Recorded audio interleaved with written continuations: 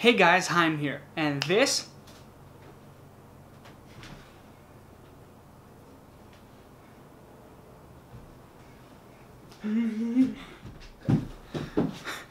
is my little brother. And he's going away to college in a few days, so I thought, since it's back to school season,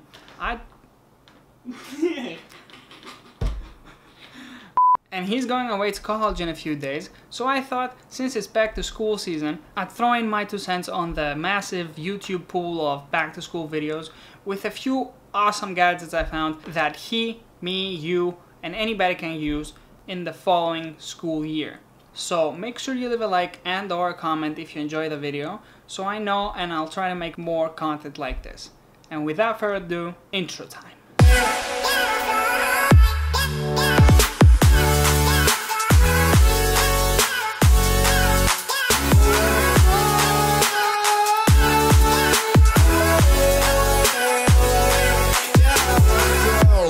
First up, we have an item I bought a long time ago, and it wasn't so much tech as it was just cool, so the review never went up, but here's a preview of what it would have looked like.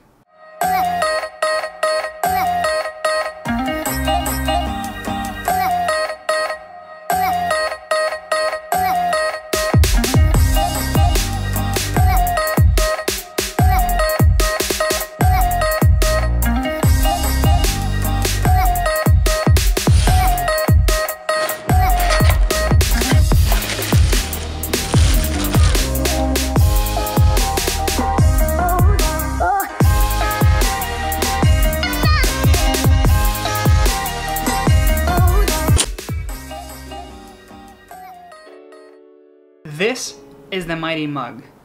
If you're like me and you go to a school where they don't have actual desks, but they have those chairs with those dumb tray things on the side, then you know how frustrating it is, besides the lack of space, the angle those things have.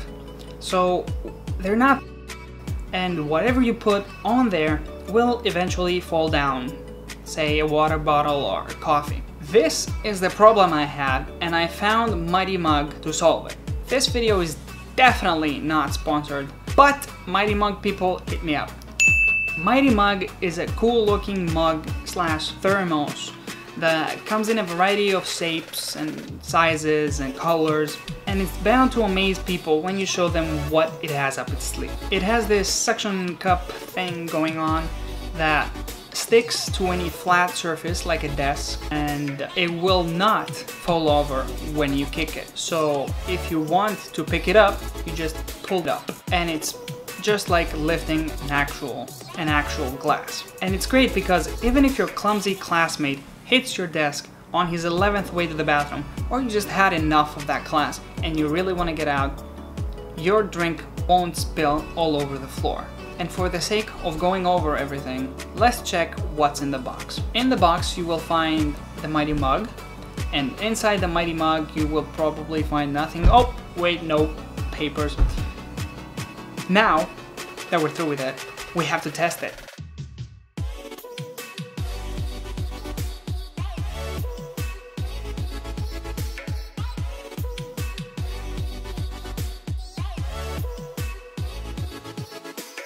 Next up, a speaker.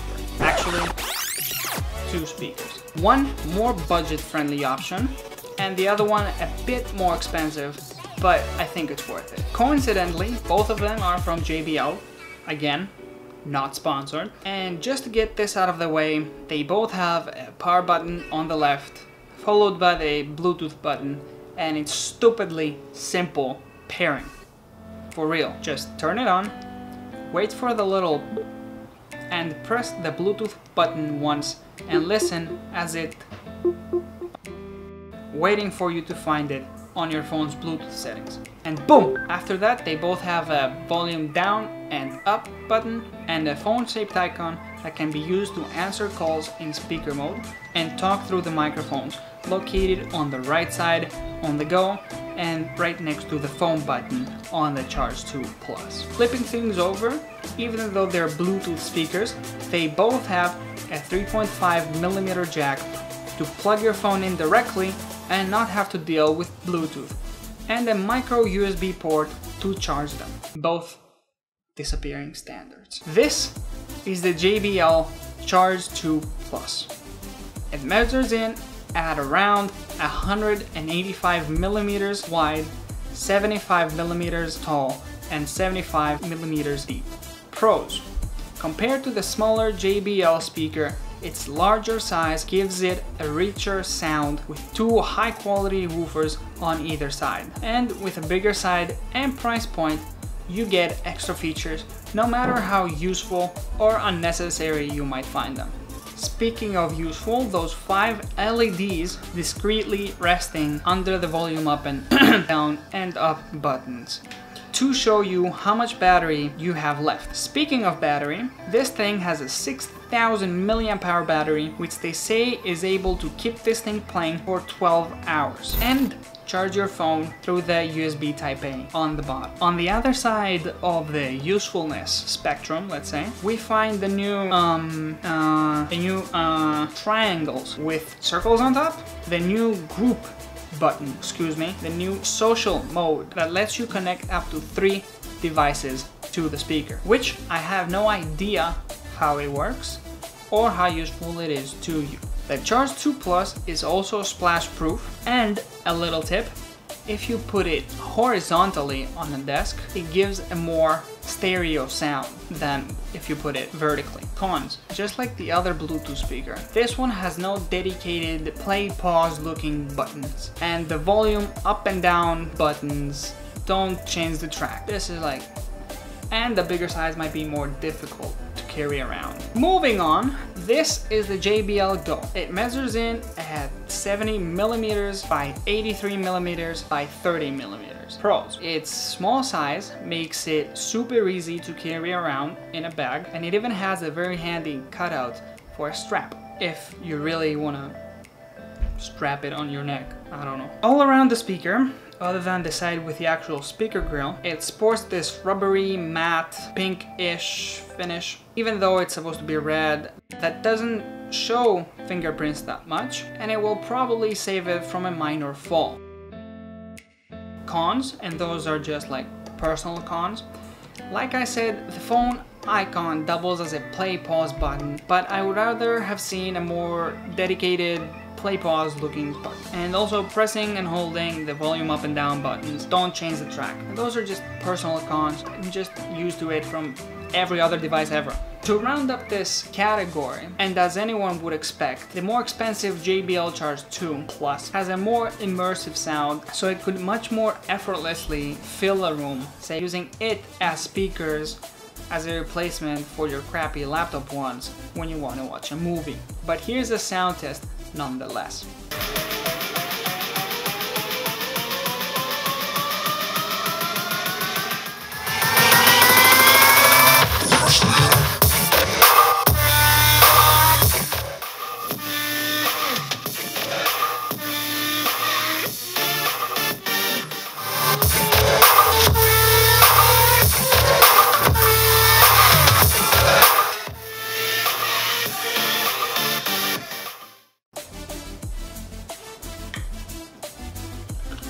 Speaking of things that are listed as red but look pink most of the time, this power bank. Very important, very handy, because phones these days, admittedly, don't last all day. I can't even get 3 hours of screen on time on my Galaxy S7 Edge. What? I think something's wrong with my battery. Okay, so say you left your place today to go to school, to university, work, and you had a couple of classes and meetings. You're exhausted, you made plans with your friends though, and you look at your phone, you see that you left the Wi-Fi on all day, scanning, stupid Wi-Fi. Now your battery's dying. What do? You go home, plug your phone in, wait by the car plug for it to charge, then go meet them? Or do you check your backpack for that awesome power bank you found on Ham's video, clicked on the link in the description, waited 3 to 5 business days for it to arrive, now you've charged it and it's ready to go? Hello, the video is about the power bank. Of course you take the power bank, bro. Of course you're gonna take the power bank. This is from Parkman, and even though it came in and like 83% of the top was falling off, it was like 95 though. They were nice and quick enough to respond, and they refunded me the money, so props to them. So what do you get for 16 pounds? For 16 pounds you get 12,000 milliamp hours. That is enough to charge my Galaxy S7 Edge 3 times and still have some juice left. Or the iPhone 5S 7 times. It comes in this red, blue, lime, yellow, white, and I think 12,000 milliamp hours is the bigger capacity they sell, but I also think that's plenty. And you can find a link to it down in the video description. It's called the H3 and it uses 1 micro USB to charge itself and 2 USB Type A outputs. Anyway, to go along with your power bank, you can use this cable bundle thing.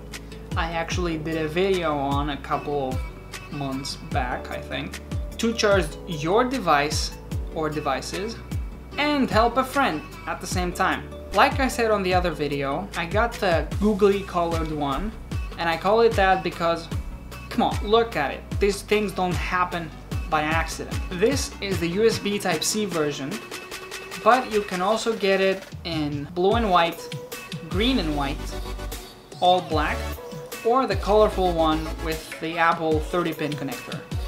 You know, if you're living that iPhone 4 life though. Though, like it says on their Amazon page, please note, this cable is not MFI certified and not support sync data, which would have been awesome.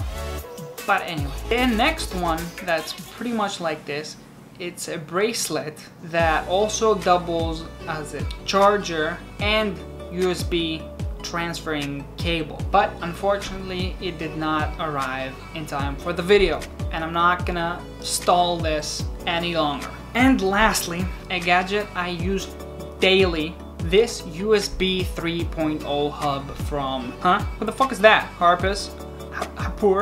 9-in-1? Do they not know how to count? With this, not only do I get 3 extra USB slots that can transfer to USB 3.0 blazing fast speeds, but also an SD and micro SD slots that can also transfer in USB 3.0 speeds, which is awesome because trust me, if you have to download 10 gigs of content through that camera, it's a nightmare if it's any slower, which I guess makes this 5-to-1, not 9-in-1. Anyway, the only thing I don't like about this is that it has this damn on-off switch for some reason. I don't know why it's there. And if you need more ports, this is definitely an excellent pickup. As always, you can find links for all the products mentioned in the video down in the description.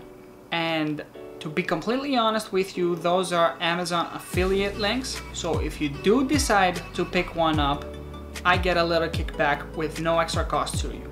I have links to Amazon UK, the Germany one, and the French one.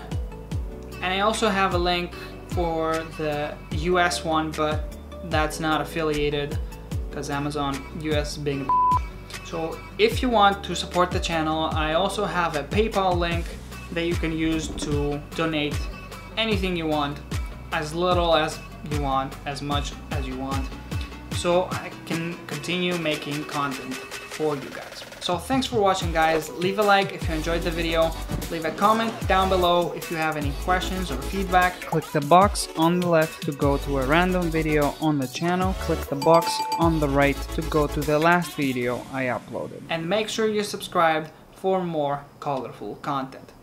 See you in the next one.